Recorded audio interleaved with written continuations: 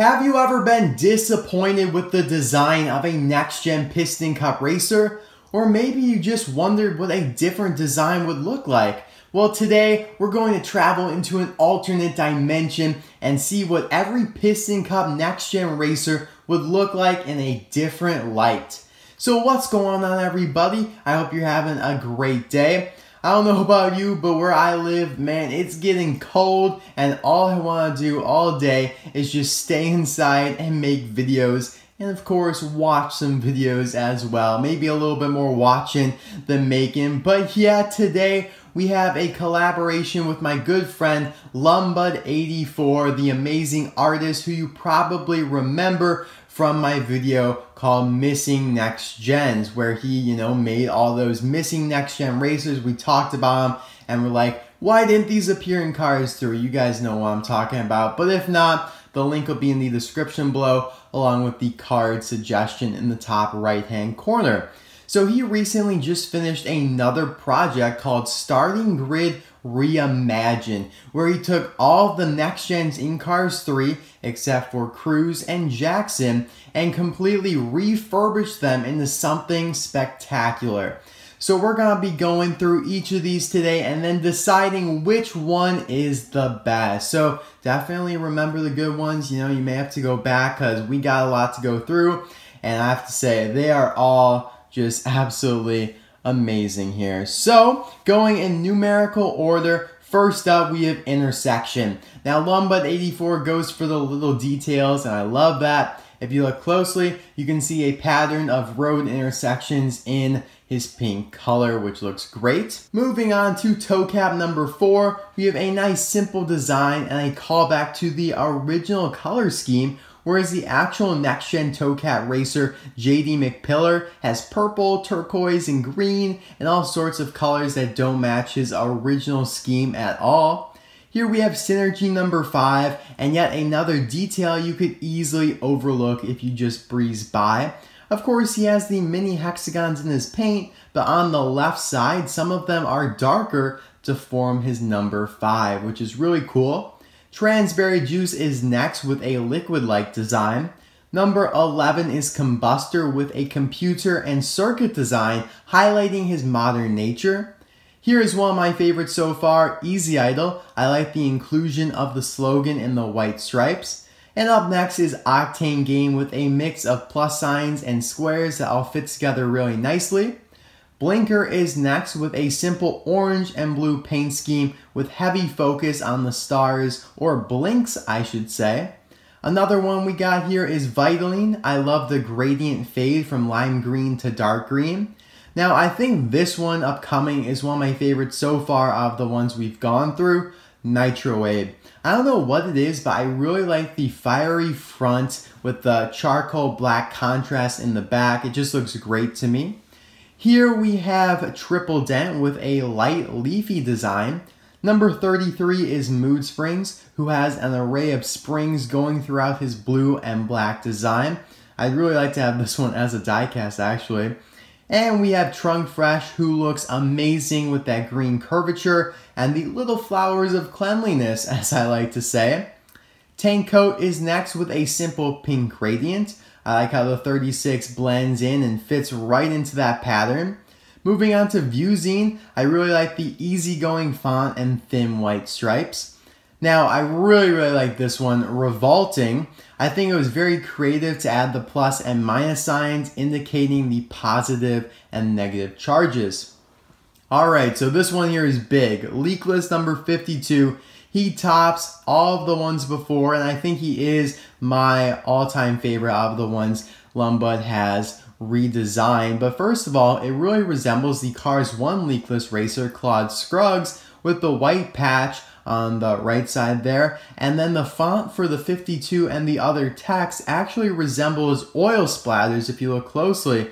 It's just really cool. Like, at first I thought it was like some sort of Matrix font, but it's actually kind of supposed to be like oil splatters, which is just fantastic. Up next is Four Wheel Drive, who has a simple design, which is brighter than the real deal Herb Kerbler. I definitely would prefer this one, to be completely honest. Sorry, Herb.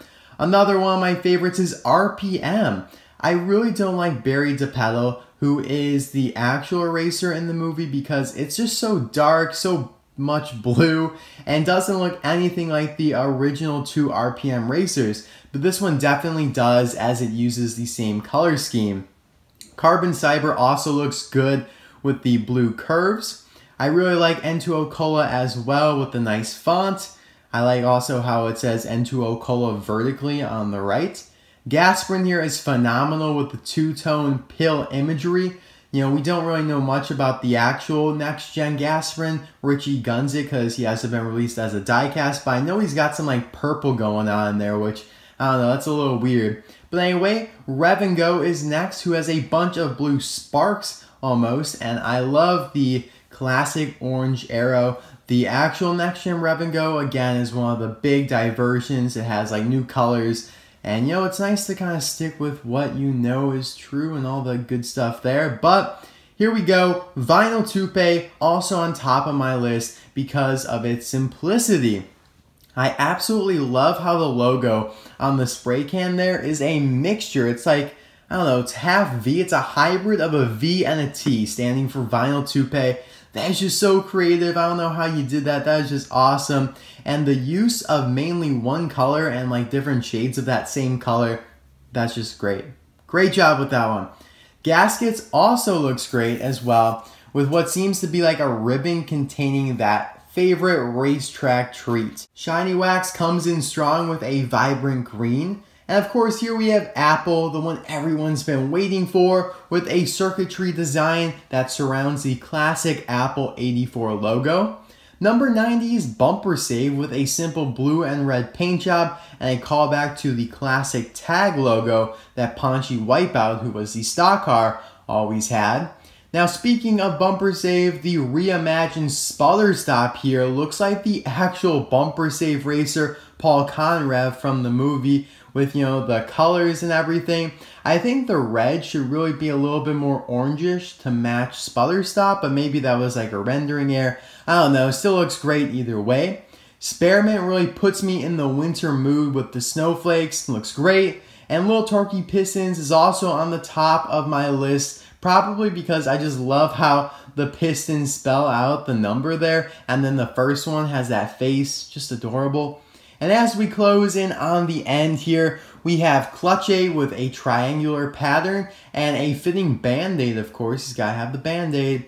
And to close it off, we probably have my second favorite overall, just behind Leakless, No Stall. I'm not a fan of the actual No Stall Next Gen Jonas Carvers. It's just too dark for me. So I'm glad Lumbud made his to be much brighter and to reflect the original design that Todd Marcus had. So that is all for them. Man, just amazing, guys. Like, can you believe it? He designed all of these. Like, I can't believe it. I'd love to see all of these as diecast. I mean, we can pretend that these are like Next Gen V2 or something like that. The racers that would come in and replace the ones we saw come in Cars 3. So like, these guys would replace Herb Kerbler and Flip Dover and those guys. You know what I'm saying? I don't know. I just like thinking about that. So which is your favorite? I told you mine. Leakless, No Stall, Vinyl Toupe, Nitroade. You know, the ones I put on the thumbnail. Those are my favorites. But yeah, definitely Vinyl Toupe, Leakless, and No Stall are my top 3. Let me know yours in the comments section below. And yeah, maybe you can even put some names to them. I love putting names, but I wouldn't really ask you guys for that because there's so many. But if you want to put a name to some of these, that would be awesome. So thanks for watching, guys. I hope you enjoyed this, and thank you so much, Lumbud, for collaborating with me. I know I took a while to pump this video out because you have this project finished for a while, and he's already on to his next project. And if you'd like to see details about that, join my Google Plus community. Links in the description below. But that's all for now. I'll see you guys soon. Bye now.